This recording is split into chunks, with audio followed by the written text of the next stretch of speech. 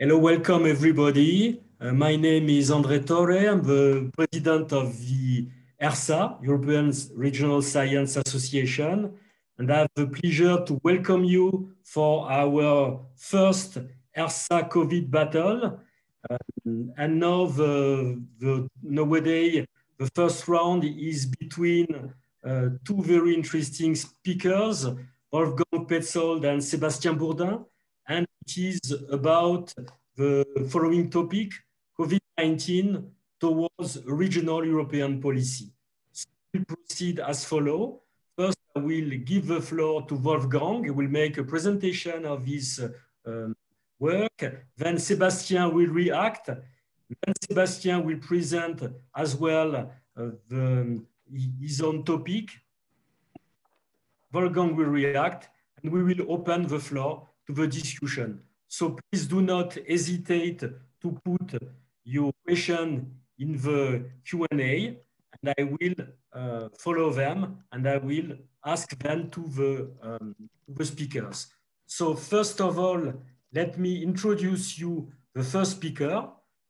The speaker is Wolfgang Petzold.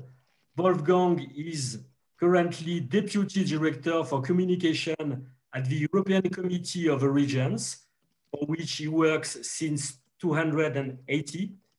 And before, he has been a European Commission official for 10 years, among others as Deputy Head of Unit for Communication at DG Regio, and also for another 10 years in regional ministries in Germany. So Wolfgang also holds a PhD or a degree in sociology, and is part-time lecturer for European Studies at the University for Applied Sciences in Bremen. And then, most of all, or let's say cherry on the top, he can also publish articles and books on EU affairs, and in particular on cohesion policy. So Wolfgang, the floor is yours now. Yeah, thank you very much, André, Sébastien, and also to the team of ERSA. I'm very glad to be with you. And as André has said, I will share a couple of slides with you, and I believe that either they have been sent to you already, or you will receive them after this event. Yeah, I'm glad to share with you these slides, but also some personal thoughts and reflections on an issue which is dominating public life since exactly 1 year, because as some of you will have noticed, this debate is exactly 1 day after the World Health Organization has declared COVID-19 as a pandemic, which happened on the 11th of March, 2020. As researchers, experts, and public officials, we will have COVID-19 and its impact on our desks for quite some time. I'm happy to shed some light on what the Committee of the Regions and other regional and local stakeholders have been doing recently and will do and continue to do in the months and maybe even in the years to come. Let me please repeat the 3 questions that I will try to answer. So in fact, my presentation is divided up into 3 parts. So the first question I try to answer is, how is the COVID-19 pandemic addressed at regional and local level? By addressed, I mean by regional and local authorities. The second question I'd like to shed some light on is, how do citizens feel about public interventions by the EU, by member states, and also by their local and regional constituencies? And the third and last question I try to answer is, how has the EU, and mainly through its financing and budget, reacted to the crisis, and what does this mean for regions and cities? So these are the 3 questions I try to answer, and I think I will use something like 20 minutes. And again, I'm happy to not only reply to the remarks of Sébastien, but also to answer questions from the audience, if there are any. Before I start, let me briefly describe my environment, because I noticed from the list that most of you work in universities, being students or researchers or postdocs or PhD students. And you might not imagine the life of a public official of an EU institution or body that I am. So I'm not speaking to you, and I like to underline this, I'm not speaking to you as a researcher. I'm speaking to you as a surfer of academic research, which is absolutely necessary for a public institution. And throughout my career, I must say I've always followed, I've never stopped following what research tells us, especially about regional, local, and European questions, because I'm strongly convinced that evidence-based policy making, as we say these days, is absolutely necessary to have good policy output. And for the committee, such output is mainly enshrined in reports, sometimes in studies, most of the time in opinions that some of you might have heard of, most of you, I guess, have not heard of, opinions that local and regionally elected politicians agree upon. So the committee, if you want to understand it in one sentence, is a parliament of regional and local politicians who issue per year about 50 to 60 opinions that they send then to the EU institutions, mainly the Commission, but also the Parliament and the Council, to make the case for regional and local concerns. So our people, let's say our members, there are 329 of them from all regions, from all levels of government, starting with municipalities, regions, counties, cities. So we have mayors, regional presidents, we have regional ministers. And these people come only 6 or 10 times a year, or they used to come, now they are all virtually connected to the COR, as we call it, and they discuss these questions. And of course, very much so, the impact of COVID-19. And the last remark before I start my presentation is this one. Please don't read it or understand it as something that is hammered into stone. I think we must all be aware, and sometimes, including in academic articles, I have the feeling that people pretend that they know what's best, or they know what are the causes and the reasons behind phenomena that we are watching. I don't believe that. I think the jury is still out. This is not over. This is still happening. And government reactions at any level still have to take this into account, which makes the whole case, if you want, quite confusing, or positively said, unique. So let me start my presentation. The first map I'd like to share with you is, in fact, a map that is worth 750 billion euros. Why am I saying this?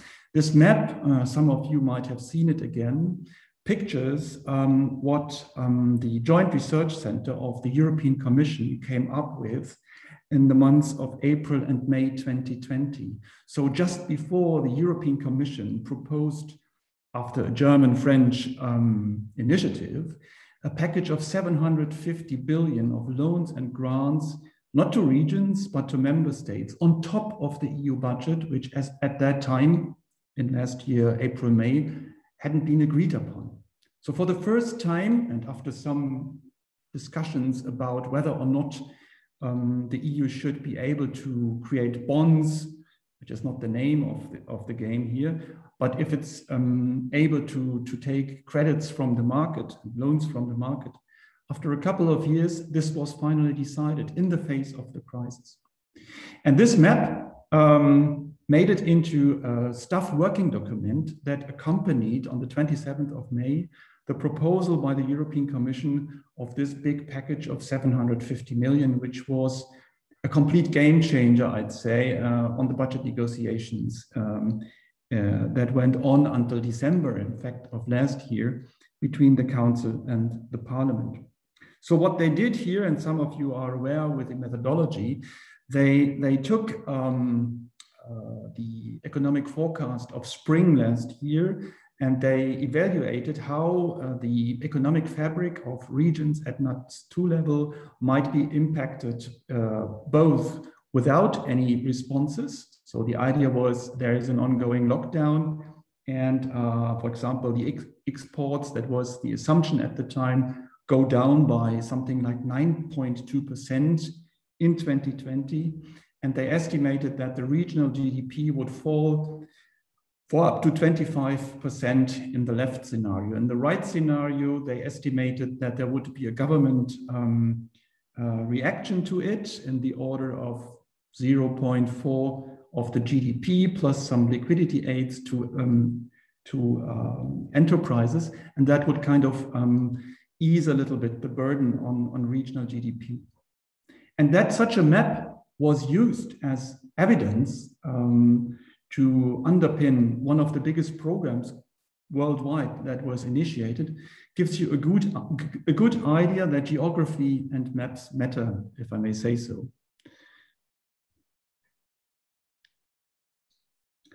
This is another map, and I've put it into the presentation to show you that, again, regions matter.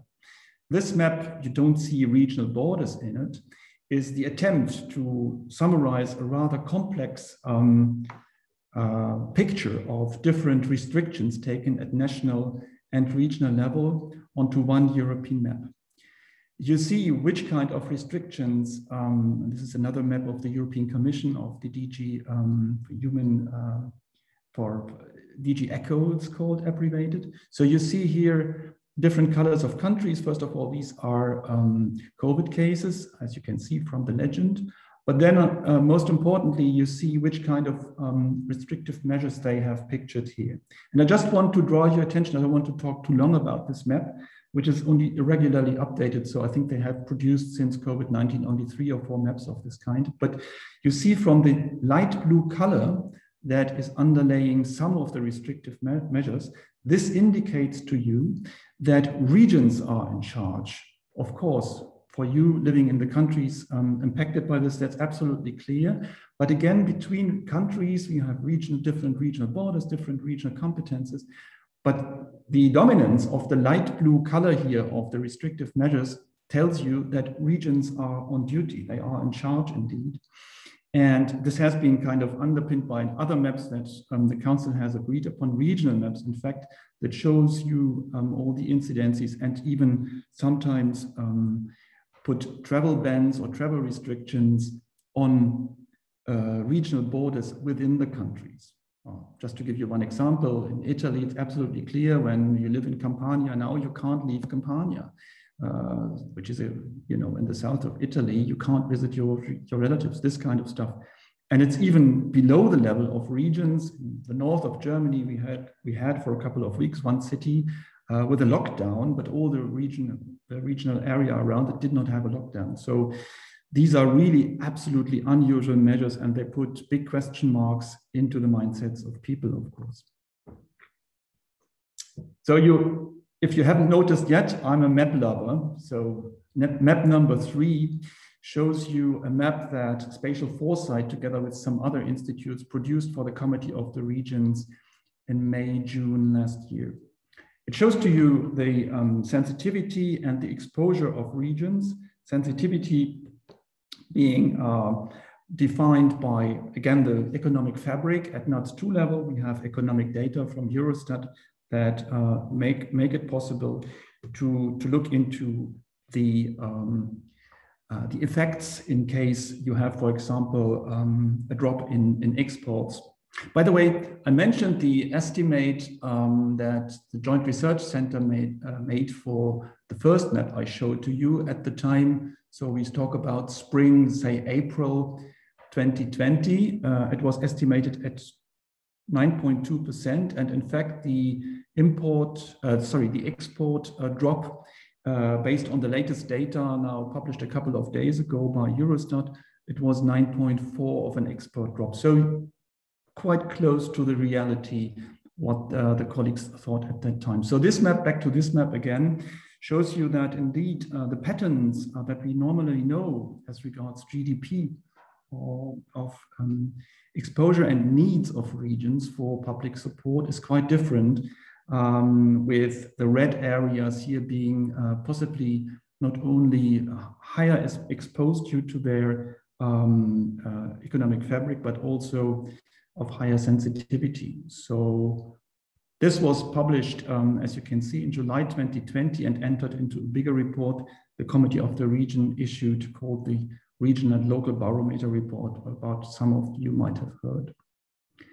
The committee is not only doing reports. As I told you, we have a lot of politicians, people who are, in daily contact with citizens. So we asked them to tell us, like other institutions and organizations did, what are you doing? What's the local action that happens? And we did what we call a COVID exchange platform, some examples of which you can see here. So we did this quite early. In fact, I think we were the first institution doing so, and then others followed. And you have now collections of such local examples, for example, through the ESPON program. And I think Sébastien was involved in a study on this. He will tell us about, I'm quite sure. And also Interact Europe is organizing such exchange, and the OECD. By the way, if you see my slides, and you see always kind of underlined and interactive links indeed. So when you click on these links, you get the reports, the studies, or the original websites. 3 weeks ago, another platform was published. It's called Reinventing Cities, and EuroCities, an EU-wide organization of larger cities, and I think they have member cities in the order of 180 Europe-wide, and they have collected from their members about 70 examples and 25 initiatives taken by EuroCities, all aiming at exchanging experiences and different views on COVID-19 and how cities should look like in the future. When it comes to the expectations of local authorities, also their experiences, maybe it's interesting to see that the OECD and the COR work together on a study. In fact, a survey done among 300 local actors, so not politicians, but people working in local and regional authorities. And what you can see here is an idea of, let's say, what they think is lacking in terms of coordination. This has put loads of pressures, not only on individual people, but also on governments. And what our local colleagues tell us is that indeed, they are under this pressure, and they see a higher need of coordination of such policy responses, possibly not a surprise for anybody in this call. What sometimes is looked only at by people who really like politics, elections, and all kind of stuff is the impact of COVID-19 on democracy. It's a big word, democracy, I know, but what I mean by this is that, of course, elections, election dates, the way in which election campaigns are run, the way in which politicians can communicate with their citizens, all this is under pressure. So what I did for you, and for the sake of this meeting today, I looked into all subnational elections that were planned or happened indeed since March 2020, sorry. And I looked into this until the end of this year, and you can see that the stronger colors here, mainly France and in Italy, indeed regional elections had to be postponed in the case of France, including on the municipal level, for a couple of months, because there was no solution of how to make them safe. But again, it's larger than that. It's not only about elections and the way in which people make their crosses on the voting fiches. It's more about also in the way in which political communication is happening. And I come back to that point in a minute. If people are interested in this, I like to advise you to go to see the lower link there, EDR, which is the name or the abbreviation of the International Institute for Elections and Observing Elections. So it's a globally engaged institute, and they have a European section where you can find more details, especially on the way in which these elections are carried out and which kind of ideas have come up. My second question comes now, or the answer to it, which is, and I'll be faster now, promised to Andre. I'm going with you to some slides, some findings from public opinion polls. The big players here, as some of you might know, are of course the European Commission, the European Parliament, but the European Commission, the European Committee of the Regions also has carried out a survey in September last year, and I present only some of the results of it. So this is quite fresh, so fresh from the press, as we say. So in February 21, a couple of days ago, this is the result of a survey done by Barometer for the European Parliament. And you can say at national level how people estimate the impact on their personal income. In fact, to summarize, more than half of the people think that COVID-19 will impact on the situation of their country, and in fact also on their personal situation for the years to come, or for the year to come. What's surprising maybe for some is that 50%, so again, half of the citizens, it's always representative, so they asked usually 30,000 citizens in EU 27, have still a positive image of the EU. I'll come back to that in a minute. But they have, on the other side, also questions on the direction both the EU and their countries are taking. So it's maybe a bit contradictory. And good news for everybody who's in favor of solidarity. The highest ever level of people ever measured, say that solidarity between the member states matters. So this is, if you want, messages that the parliament, of course, takes into its political deliberations with the member states by claiming that there must be more coordinated action, for example, from the EU level on issues like health policy. What is also maybe striking is that, in fact, the levels of satisfaction with both government and EU activities have risen to some degree, which is underpinning the message that, in fact, people expect that more coordinated activities are carried out at the supranational level. Again, a positive message for the Brussels institutions, if one believes in surveys, which I understand not everybody does. I spare you some of the details here because it's maybe not interesting for everybody. This is, of course, the killer graph that the committee always publishes when the Commission publishes trust being one of the highly rated values in these days. Everybody speaks about trust. And when the European Commission publishes, which is a regular, as you can see from the timeline here, regular since 2010, a regular question, the Eurobarometer that is carried out twice a year, it turns out that people trust more the EU than they trust their national government. They never publish the results of the green line, which only the Committee of the Regions does, which shows that indeed we are 20 percentage points higher than the other two governments levels, on which we are, of course, quite proud, and which is confirmed by recent polls. Now I show you some results of our survey as published. We carried that out with Kantar. The methodology was, these were online interviews, online polls, and they were carried out indeed in September and published in October together with our barometer report. And this graph confirms that, different from one country to the other, you will find your abbreviation and the flag below. But people, on average, trust more local and regional governments than they trust their national government and the EU. This is quite close. These levels are quite close, but indeed different from one country to the others. Local authorities are expected and most trusted to act positively on the crisis. This is again another absolutely recent report that was only published this week by the Parliament and the Commission, and it has to do with the future conference on the future of Europe.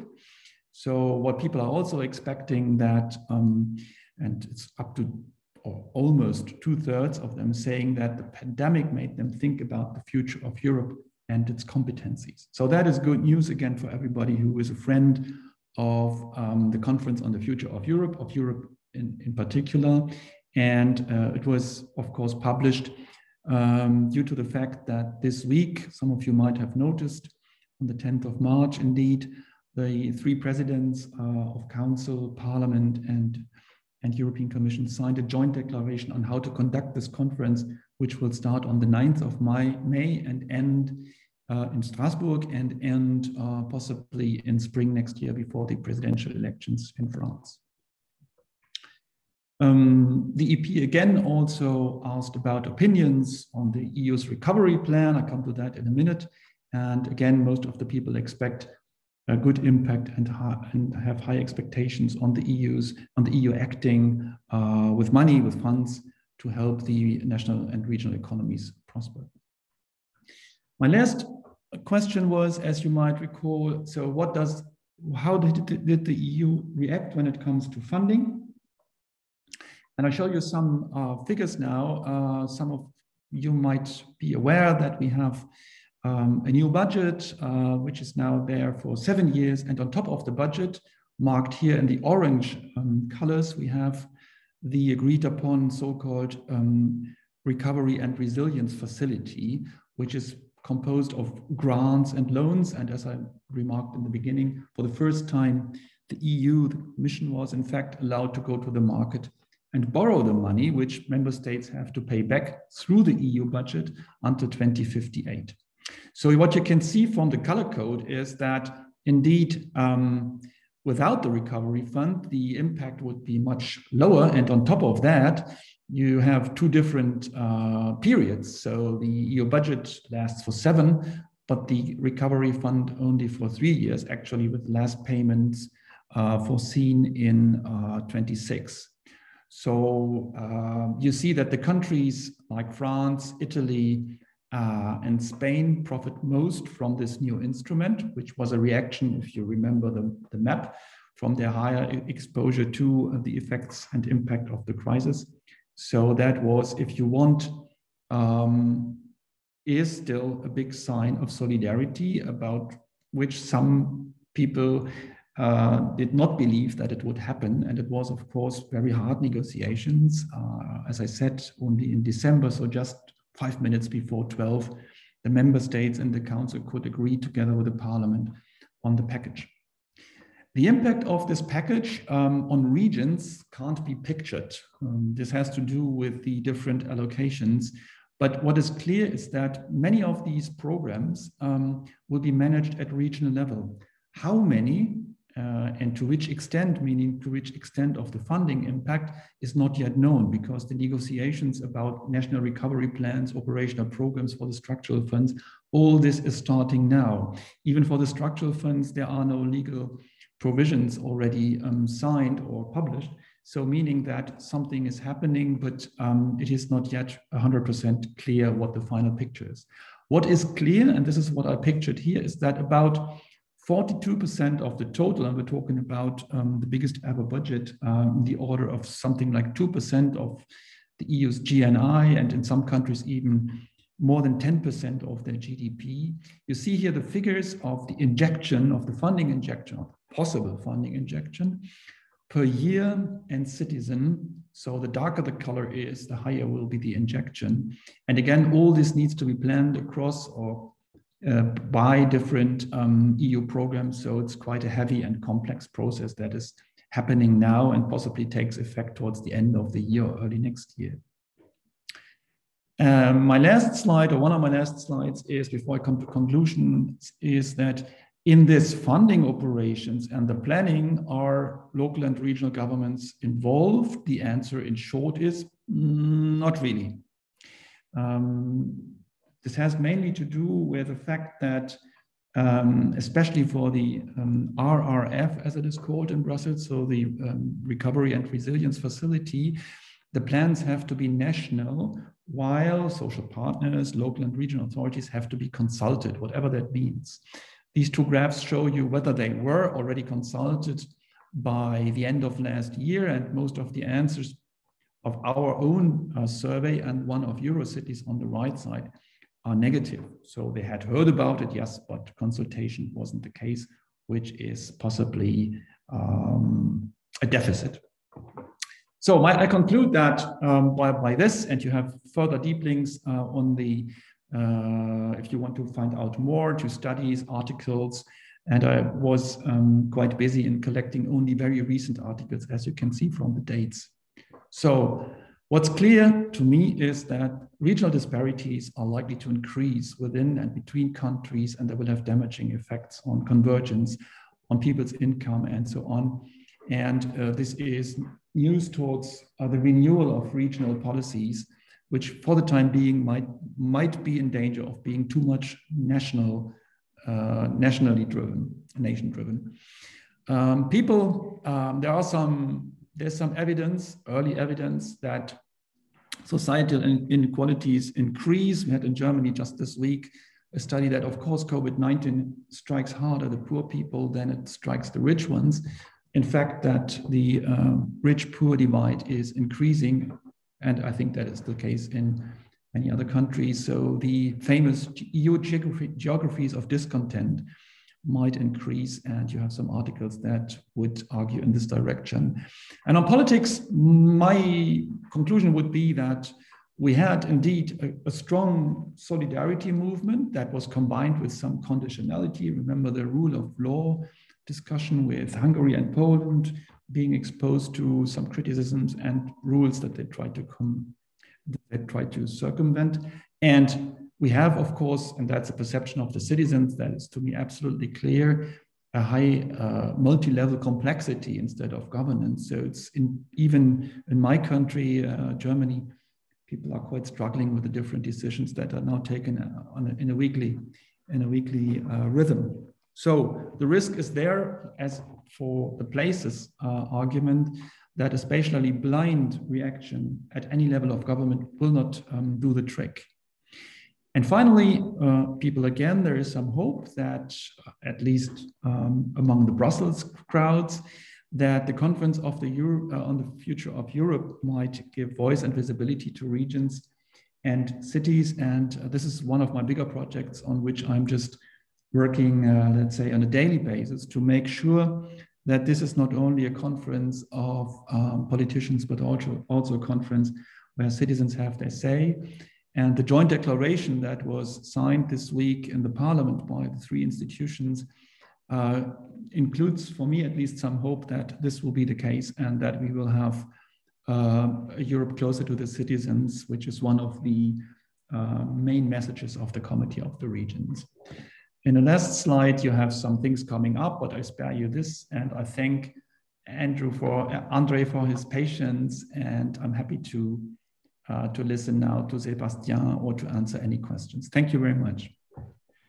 Yes, thank you very much, Wolfgang, for this very comprehensive overview about the situation. I would say something like the situation is serious, but it's not desperate. So we can have hope in the future. So maybe Sébastien share this view or not. So Sébastien, you can briefly react, please. Yes. Thank you, Wolfgang, for this very rich presentation.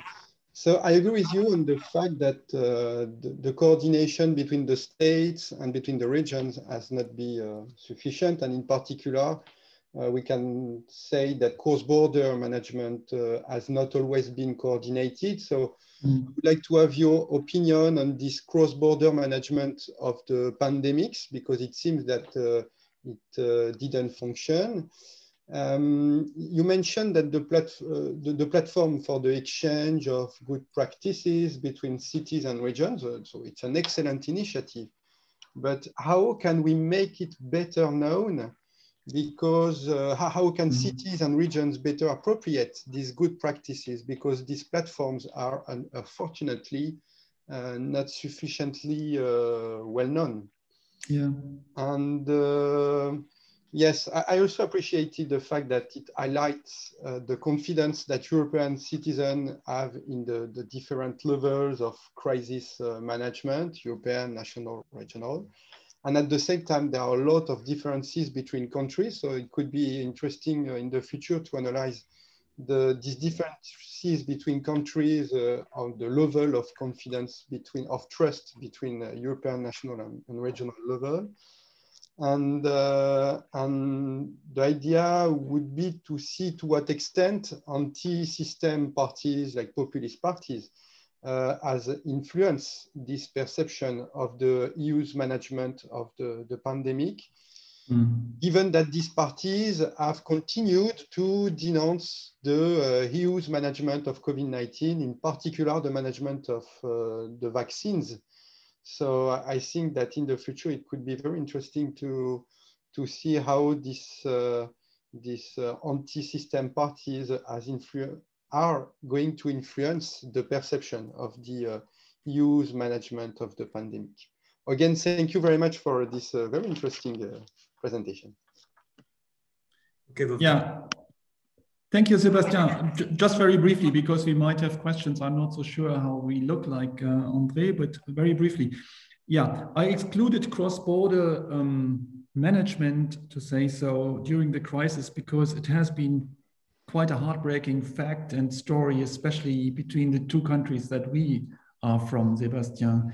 And nevertheless, this is a problem. It is a problem, I'd say, that has to do with the fact that there is still kind of internal policies more national than they are European, which is also true, by the way, for health. You can always see the glass half full, half empty, as usual. I'd say that after the shocks that we have seen from, you know, people being pushed away back into their countries who have to commute on a daily basis because they have their jobs on the other side of the border. I think this was mainly the case between Alsace and Baden-Württemberg, Saarland and Alsace. So I think this was really bad, but there were reactions then, possibly too late. As a communicator, I also regret very much the fact that the first planes and the first doctors that were flown in, at least in the media, came from China in the north of Italy. And this leads me also already directly to your third question about the perception of things. I mean, there have been many people working hard in Brussels, I can tell you, on turning this image. It was again maybe a case that confirms that the power of Europe, the power of Brussels being far away from the national media scenes is quite limited. I mean, if you have a national discourse that is against the EU, at least when you believe, again, opinion polls, which is the case in Italy. I mean, you had early last year, you had a higher proportion of people in public opinion polls saying that Italy should leave the European Union. Then you had people who were favoring a membership of Italy in the European Union. So you have different situations. You have, of course, different political parties being active, and they make a case out of this, no doubt about that. And if it's against the EU and if it serves their purpose, they will continue to do so. Do I think that is this all unjustified because the EU is just, you know, shining and is just the good guy in this game? No, I don't think so. I'm quite convinced that everybody makes mistakes. The big thing here is that sometimes we don't get to the point when these mistakes can be reflected upon, because the message is out, including through social media, which play an eminent role here, I'd say. The only positive thing I see is that I don't know what you think about the presidential elections, Sébastien and André, and I don't want to open a Pandora box here. The two regional elections that we have in front of us in Germany that I mentioned on that map, which are happening next Sunday in Baden-Württemberg, 10 million, and Rheinland-Pfalz, I believe, in the order of 5 million. The AfD, which is our populist party, isn't very high in the ranks. They look better than they should, but not as good as someone would imagine maybe in another country. So that is good. Yeah, and I agree, that's the last point I'd like to make, and is that indeed we need to look deeper into these national differences in public opinion.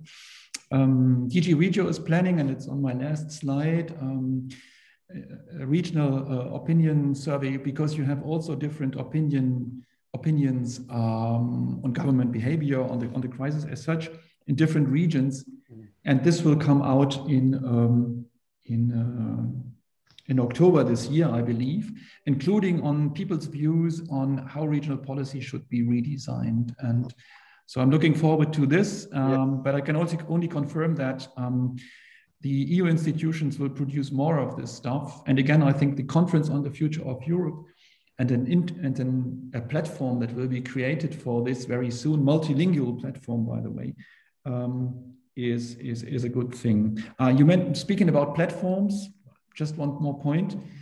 I think I fully agree to what you say. The platforms are not only not known, but sometimes it's just kind of a black box where people put their examples in. So what's missing here is, how can I say, knowledge creaming and the creation of networks of knowledge among local actors. I know it's happening, but maybe not enough. I fully agree to that.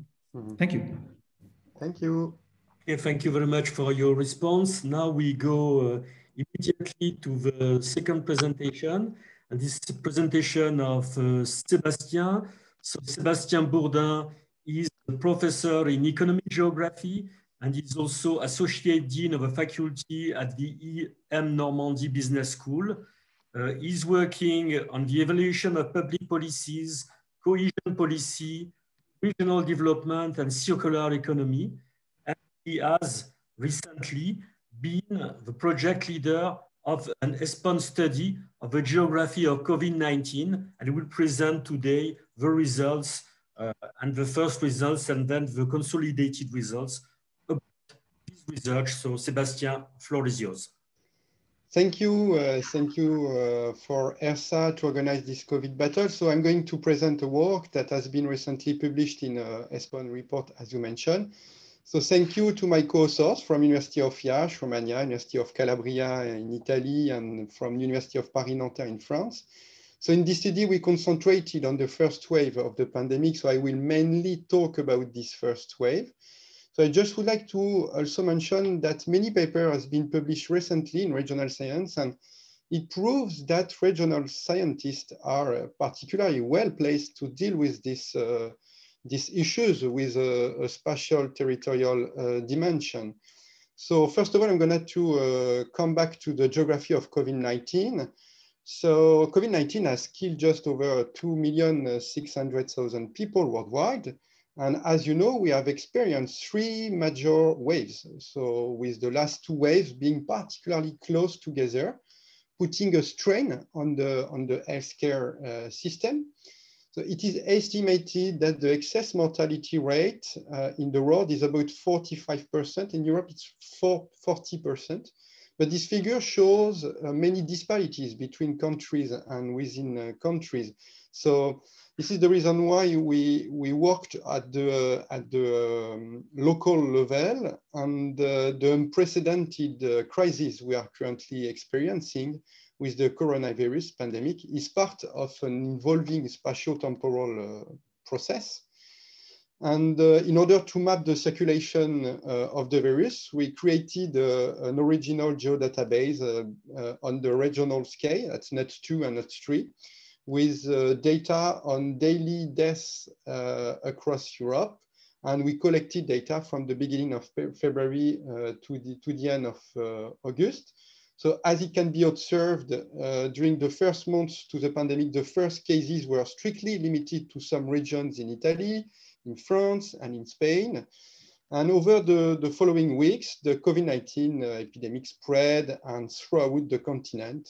And at the end of May, high levels of death ratio were also recorded in other European countries, such as United Kingdom, Belgium, or Sweden.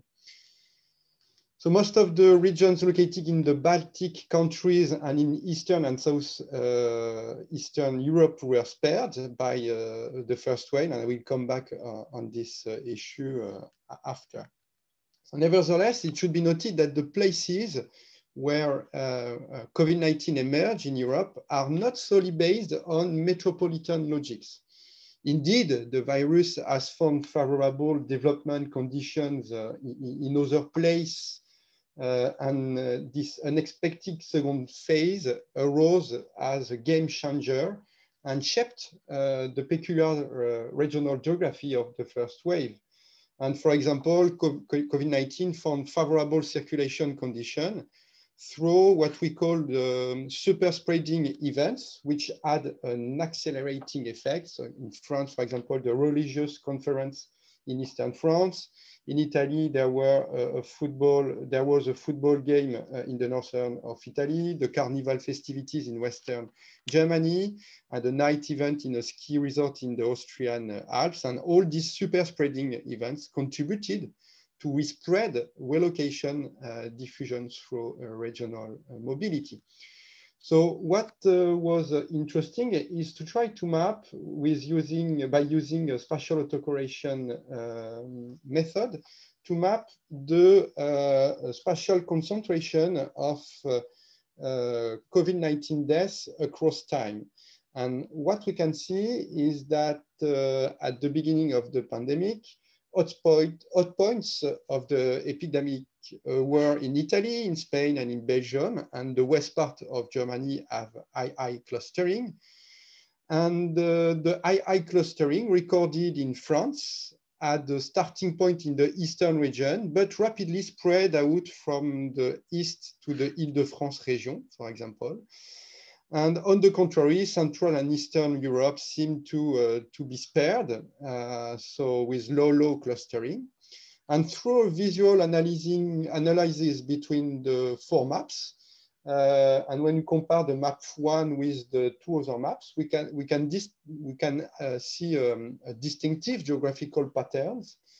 So first of all, the lockdown seems to have had the expected effect since for the April, May, and June, July periods, the evolution of the number of new deaths is low in a large part of the areas. It should be noted also that over the April-May period, the United Kingdom and Ireland experienced an explosion in the number of deaths. So this can be explained by the late decision to implement a containment in UK. And as you can see also for Sweden, which did not implement any containment measure, Sweden recorded a significant increase in the number of deaths from the same period. So this is basically a general overview of the COVID-19. And after the first cases were reported in Europe, some studies pointed out that European regions were not equally hit, and that strong differences existed between the peripheral regions and the core regions. So the idea of this second part is to address the question of what are the determinants that can explain the geography of COVID-19. So to deal with this question, we applied spatial econometrics model to assess these determinants. So we distinguished different groups of indicators, as you can see on the table. So we take into account demographic determinants, income and health determinants, and the healthcare determinants, and some proxies about the governance quality in the region, and also an indicator that described the region typology between urban and intermediate rural regions. So I'm going to present briefly the most important result. The first one is that urban regions are more affected, okay? So the very rapid global spread of the pandemic has been driven by what we call reticular proximities. So the major metropolises and urban regions were particularly affected. So I think to Milan, Paris, etc. Another important output of our analysis is that density doesn't play a role all the time. I mean, at the initial stages of the pandemic, density was playing a role. So COVID-19 hits first the metropolises and regions the more connected to the globalization, but not anymore afterward. So why? Why it is less the density that matters in the contagion than the type of density and the relational intensity of this density. So, for example, low density is not necessarily a protective factor for rural areas, and we have a lot of case studies that mention that where we can see that when a rural area has been hit, the impact was aggravated because the lack of healthcare facilities in these rural areas. Another important thing that we can say is that regions where life expectancy is higher are more affected. So this is specifically the case for Italy and Spain.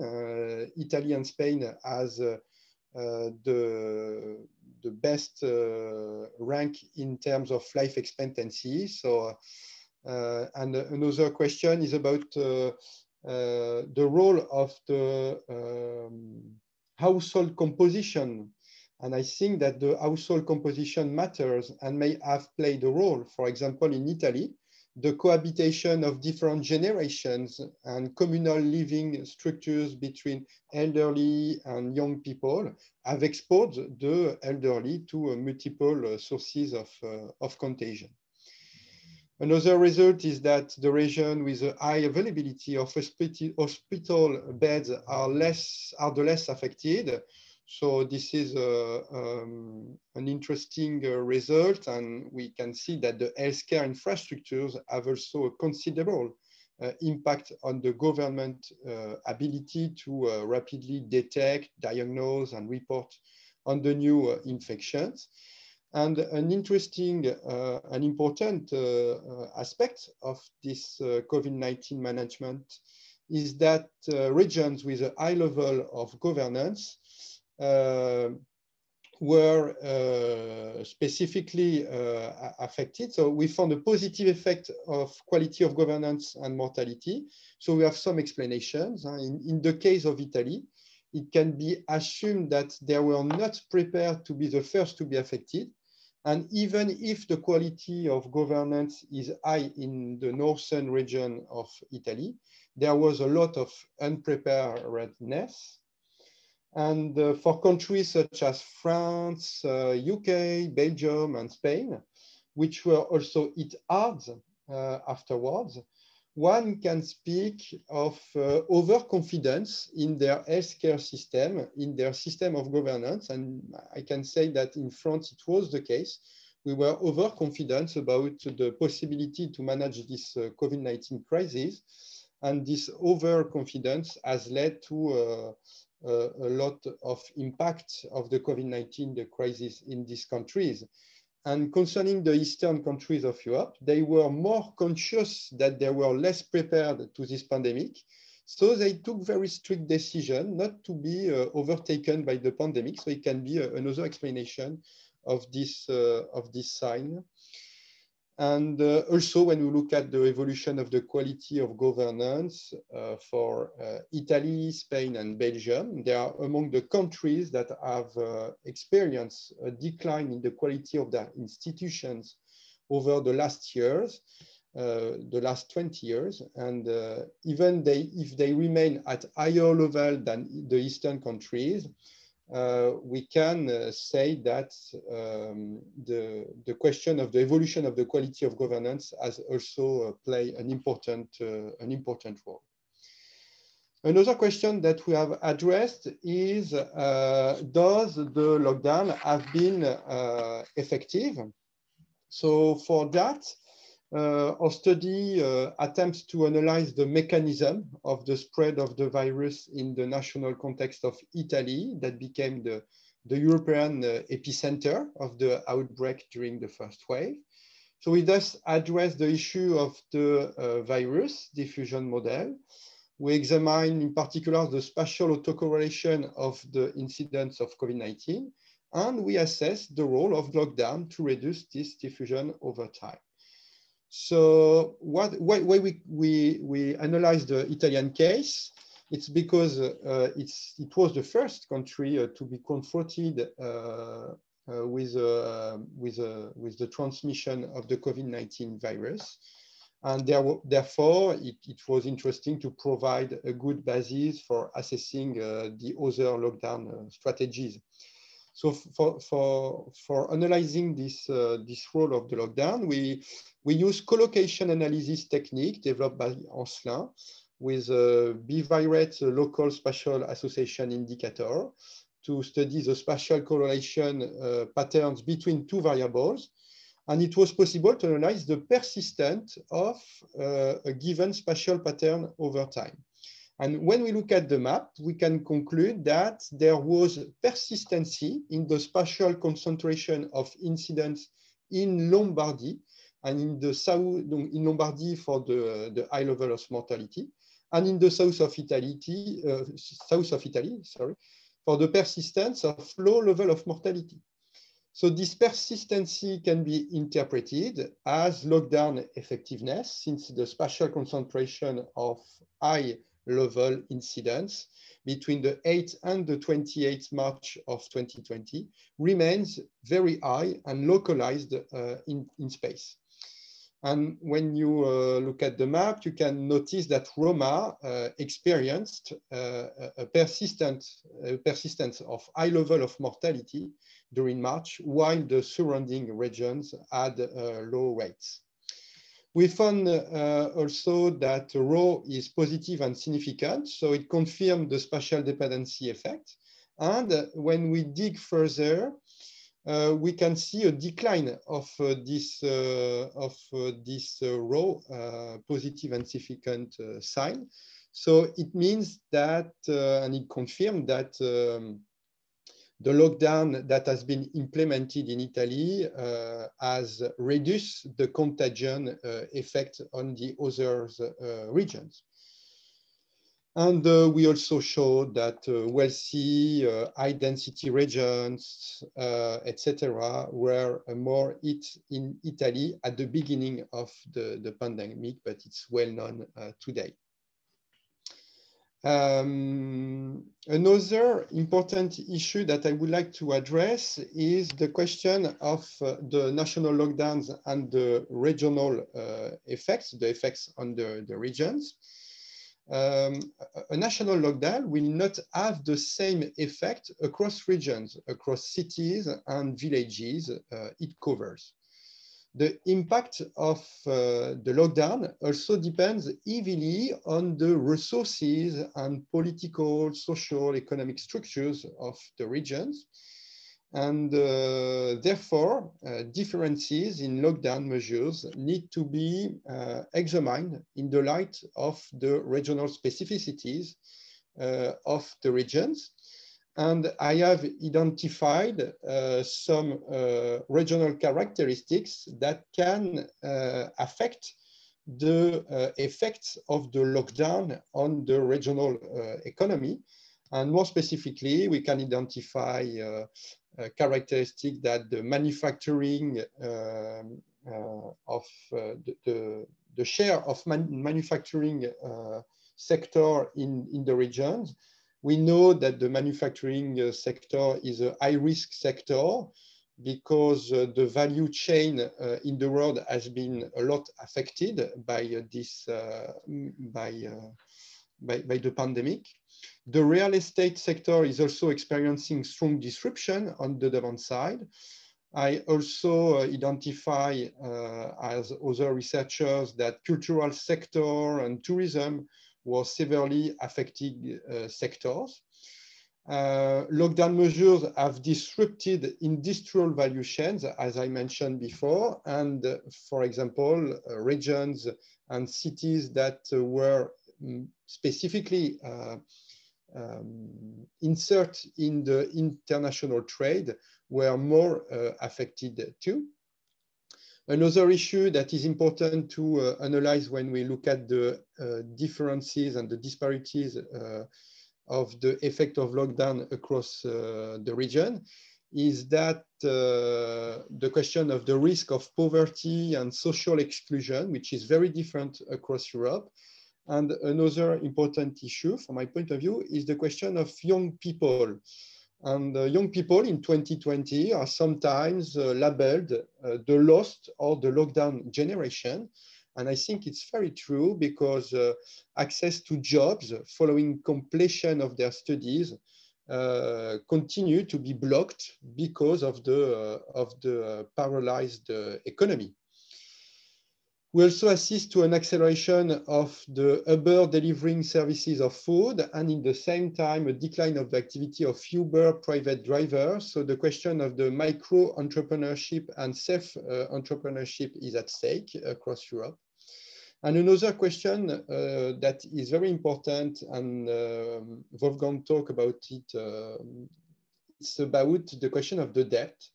Member states need to mobilize a large amount of public money to support their economies and people. And it's the same things at the infranational level. And local authorities has been at the forefront of the pandemic and have also invested to support the local economy and fight against social exclusion.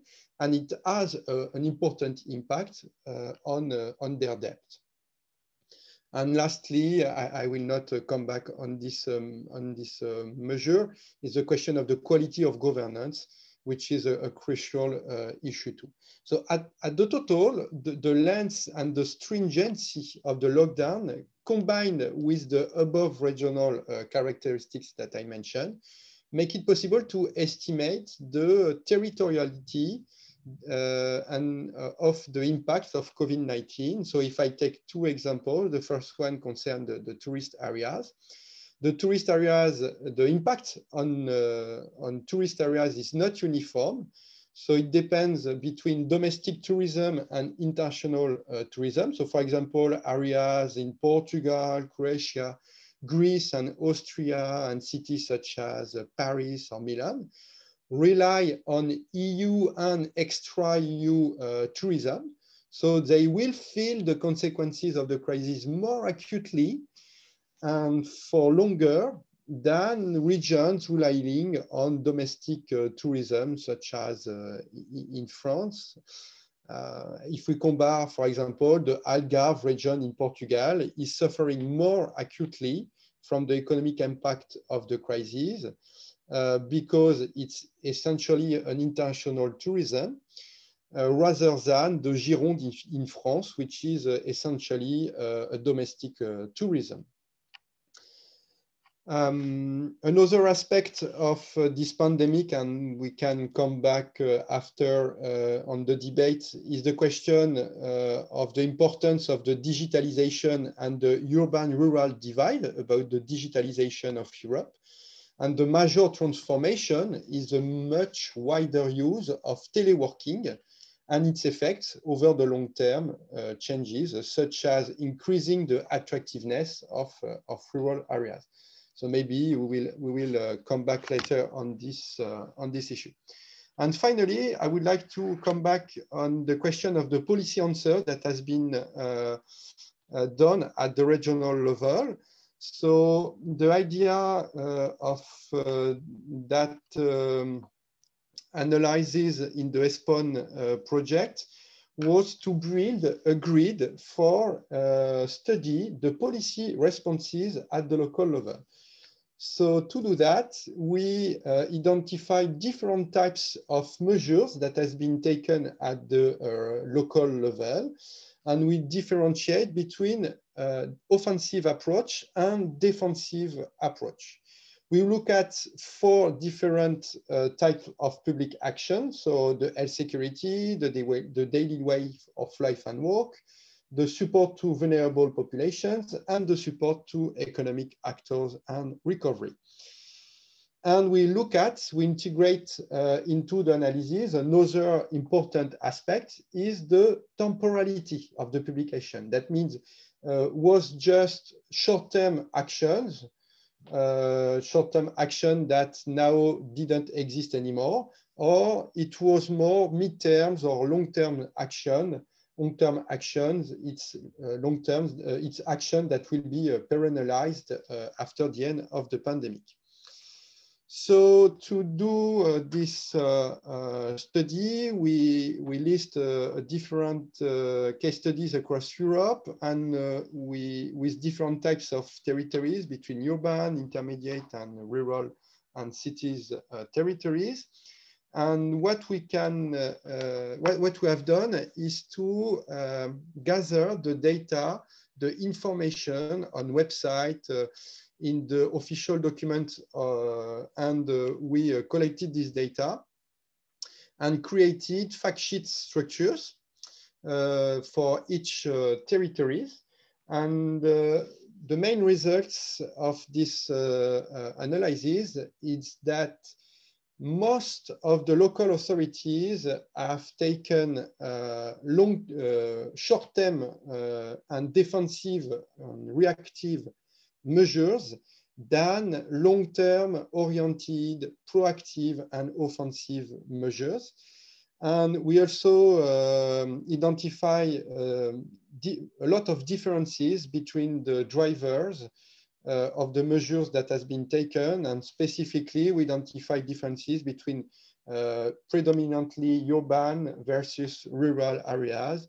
We also identify that COVID-19 mortality levels can explain the type of measure that has been taken, long-term versus short-term oriented measures. And the question of the governance structure has played an important role. That means that decentralized regions has taken more proactive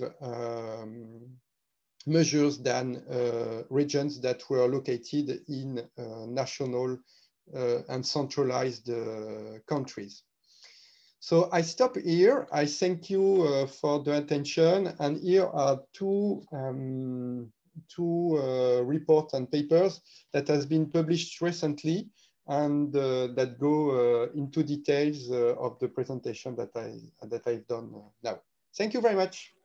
Thank you very much, Sébastien, for this comprehensive report. So, Wolfgang, you can react, and Sébastien, you can respond. Yeah, thank you very much, Sébastien, for this. So, Wolfgang, oh yeah. Rich present. Did you hear me? Yeah, now, yes. Okay. Sorry for that. First of all, thanks very much, Sébastien. I must say that in my eternal attempt to catch reality, I was, of course, coming across the paper that you showed on your last slide. And as you can imagine, it's quite inspirational for the COR and for everybody who thinks regions and cities matter. So thanks for that. I also reckon that the ESPON program is launching, indeed, or has launched a call for a larger project that spans into 24, if I'm correctly informed, to look deeper into all of this, which is for the Committee of the Regions good news. I would have 3 questions, if I may. The first one is on the planning process and indeed what kind of problems you might see there. The second one is more on the macroeconomic level, so about the fiscal responses and what your judgment is on what we have seen last year as regards the budget negotiations. So it would be a personal opinion.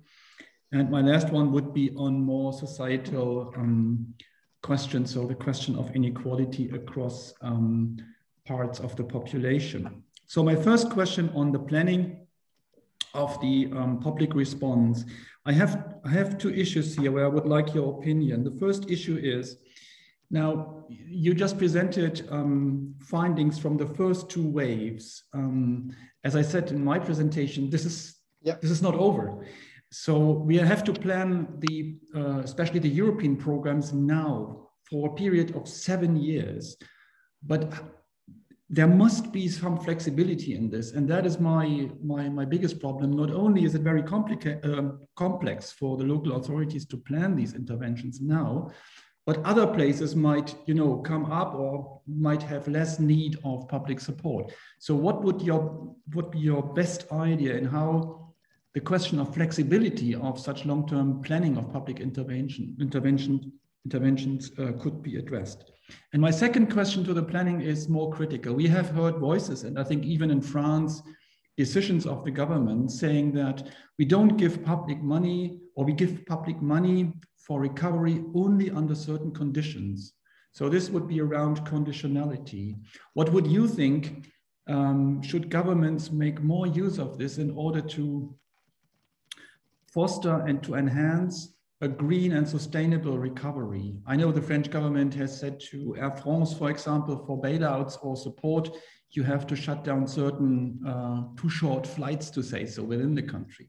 In other countries, there was a discussion on whether or not, either not or better not, companies who don't pay taxes in Europe, we know all of them, should get public money. And there was some movement. So what do you think about these conditionalities would be my second reply, and my second question under the programming question. So on the more larger picture on fiscal responses, we know that I've talked about these funding, and you as well, from the European level, but in fact, the national responses are much larger than this.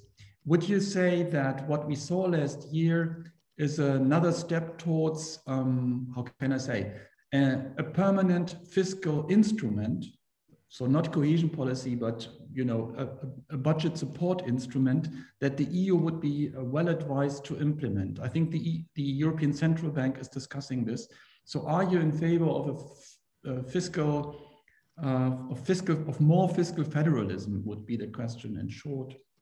And the last question I would like your view on is, now we have looked into the places, the regions and the differences there.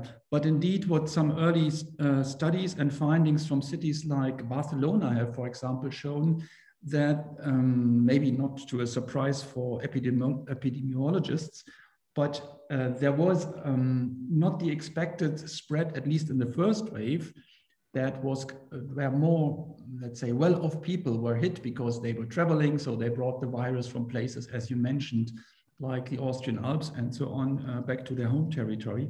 But the second wave, you could see the typical pattern of a pandemic where more poor people were hit. How would you think that these issues should be addressed? So the uneven impact on different parts of the society by public interventions. Thank you. Thank you very much. Concerning the first question, I would say that the question of flexibility is very important. And thanks to cohesion policy technical assistance, investment in human capital and support to the digital agenda, European, regional and local public administrations have improved their capacity to react to crises. So the cohesion policy has contributed to building administrative capacities in a context of multi-level governance, despite significant public sector disinvestment in the last decades. And I think that this crisis, again, called for more flexibility. So I totally agree with you concerning the need for more flexibility. Concerning the negotiation, this negotiation on the budget were very tough. But we have reached a deal which was far from obvious. It is a big step from my point of view for Europe, because for the first time, and it's important to notice it, for the first time, we have chosen to go into debt together, so to share the debt. So from this point of view, I think it's an important path for the Europe. And the question of the conditionality in the same time is very important, because we cannot do as before, as if nothing had happened. I think it is an opportunity to move towards a greener and more inclusive Europe. And from this point of view, the conditionality is essential. The main question is, and the main issue is that, as you know, some countries are against this conditionality because they could be in difficulties. I think to Hungary or Poland, for example. For Poland and the question of the green economy, we know that most of the Poland is based on the carbon. Is based on the carbon production, and it's a very big problem. And so the question of the conditionality is essential, but not easy to implement between the different countries. Concerning the question of do we need more fiscal federalism or not? I would have said, yes, of course, we need more fiscal federalism, but in the same time, it's not obvious, because we see how the negotiations were very hard and were very intense. And again, I'm not sure that the maturity of the different countries is sufficient to go to this fiscal federalism, even if I'm pro fiscal federalism. And concerning your last question, for me, the main issue is about the social inequalities. The COVID-19 has revealed the impact of COVID. The COVID-19 has revealed the social inequalities. And it's an important, definitely an important issue. So another important issue concerning, for example, the cohesion policy is that cohesion policy has been an effective instrument to address social issues such as poverty, social deprivation, and marginalization. But the current crisis is hitting harder the most vulnerable. For this reason, the social dimension of cohesion policy should be further reinforced to support recovery and promote new place-based solutions. So this is, from my point of view, the big issue of the future budget of the European Union, and more specifically concerning the cohesion policy, the question of the social issues and the green and environmental issues also, yes. Okay, thank you very much, Sébastien and Wolfgang. Yes, there is a question, Wolfgang, for you exactly on that topic. It's a question of Isabella Mironovic, and she said, "Dear Wolfgang, I feel like this green policy is as good as aspirin for the cancer. Maybe it helps, but we definitely need something stronger." And so she asked, "Is it possible to have something stronger, or do you think these measures are well suited?" Yeah. What can I say? I think that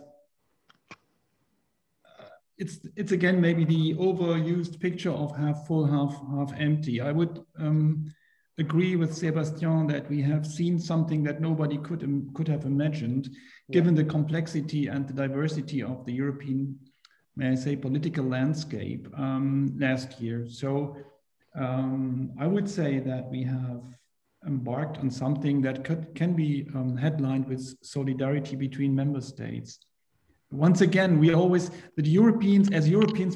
tend to see the negative and the low points. But if you compare this to other countries or other parts in the world, my God, we are shifting public money from one state to the other, even between regions. And I mean, let's be proud on this. And of course, it's not perfect, but I would see that the time is not mature for, a more instructive and authoritarian Europe. I don't think so. I think we need to live, and that's maybe a big challenge, and maybe a challenge too big for many. We need to live through these times of uncertainty by not coming out of the woods with immediate questions, with immediate replies, but maybe more often with questions. And that would be for me a quality both in public but also academic and political discourse, that we can still see the positives and see the direction of development. I know it's a too philosophical answer right now for something maybe that is more concrete in concrete places. But I would think that there is a chance now. And I come back again to this conference on the future of Europe, that again, also nobody would have expected that the EU institutions not only listen to the citizens, but ask them to say their views and want to follow their recommendations, like they did in France on climate, like they do now in Germany on Germany's role in the world, like they did in Ireland on abortion. The governments reacted to this, and I think that's a good sign. And to come back to cohesion policy, for the experts and the nerds in structural funding, I mean, we have now a so-called political objective number 5, which is called a Europe closer to the citizens. Mm-hmm. Again, the door is open for places to ask citizens on what do you want to spend public money, something known as participatory budgeting. It will not make up 100% of the funds available. No, definitely not. But it's a door open. And I would just hope that many public authorities see the opportunity and open this and go through this open door, because this is what we need. We need the people with this, because nothing that is not planned with them works for them. So that is what we know in public authorities. So we have to be more open and more discursive. Okay, thank you. Sebastian, there is also a remark of Isabella. So she makes a remark about, and she put some references regarding the density. But I would like to turn it to a question, because I was also a bit surprised by your result regarding density, when you say that density has no influence on the COVID spread. So that's really striking regarding what was expected about this, because, and also it's a bit contradictory with the idea that COVID started in the big cities and then spread around Europe and around the world. So could you elaborate a bit more on this very interesting result and very challenging? Yes, yes. Concerning, I can give you two examples. At the country level, the density, the average density of Germany is about 230 inhabitants per kilometer. And Germany is much less affected than Spain. And in Spain, there is a low density, average low density. It's about 90 inhabitants per kilometer. So, and on a finer scale, when you compare, for example, in Germany, the West has a relatively low mortality rate for high densities, and conversely, Bavaria, the state with the highest mortality in Germany, has a lower density than the national average. So when you go into detail, it's more complicated. So this is maybe the reason why the question of the density is not functioning, always functioning. Okay, thank you very much.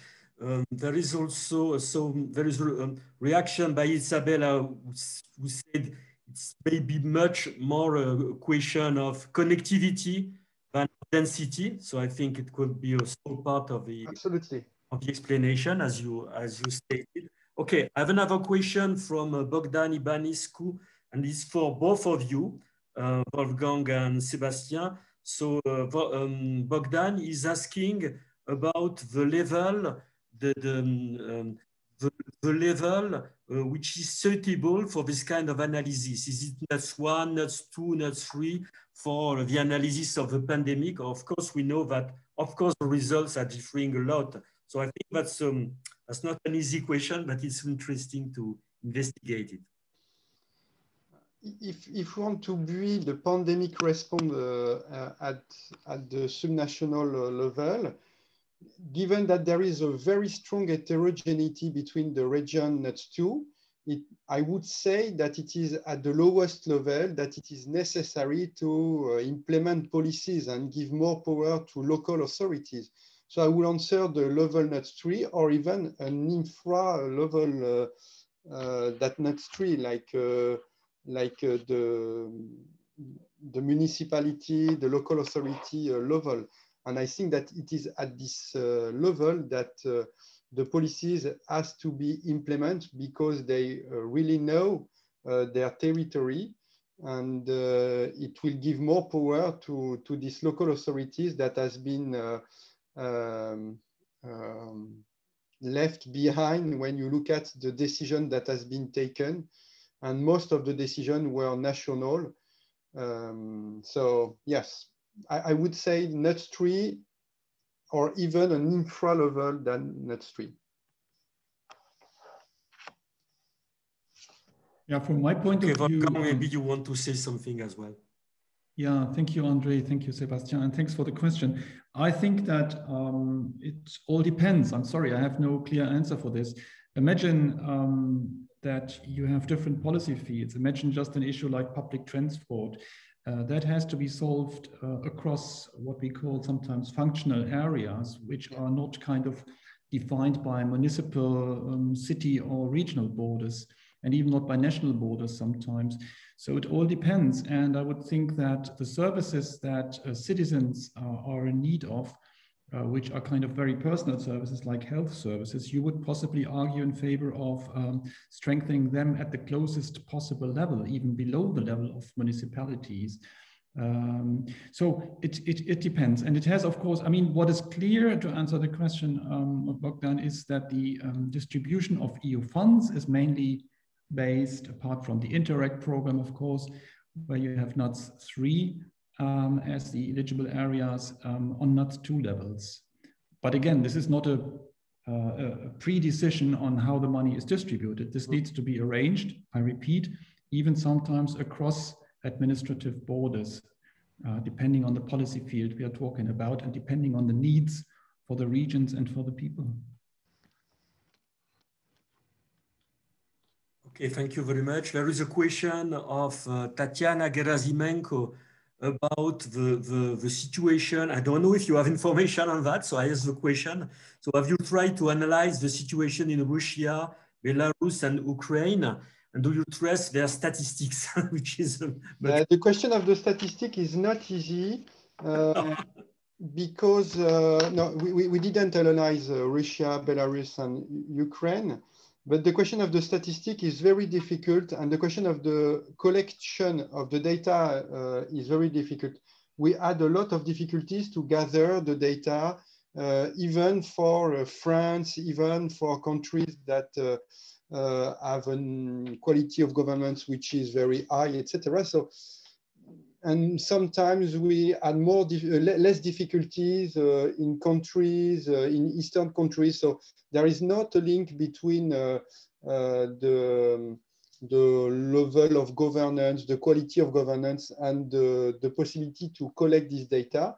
And concerning the trust in the statistics, I don't know. I think it depends because some governments has an interest to have very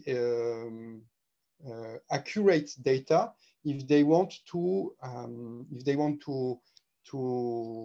reduce the impact of the COVID-19. So they have a very important interest to have accurate data.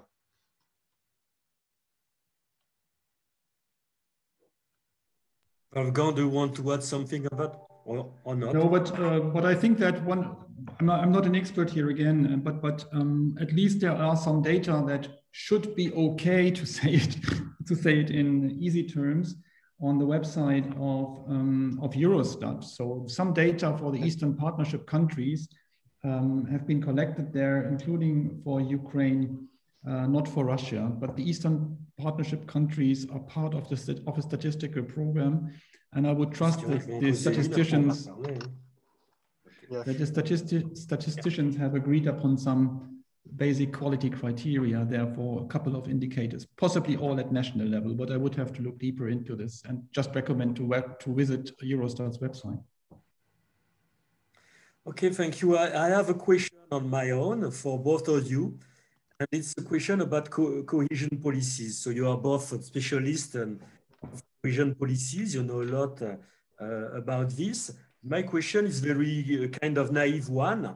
So in your opinion, what would be the impact of this COVID spread on cohesion policies? I would say on there are maybe two questions. So maybe for Sébastien, is there, do you see an impact now on the possibility to apply these policies and also about on their results nowadays? And for Wolfgang, it's more a question of anticipation.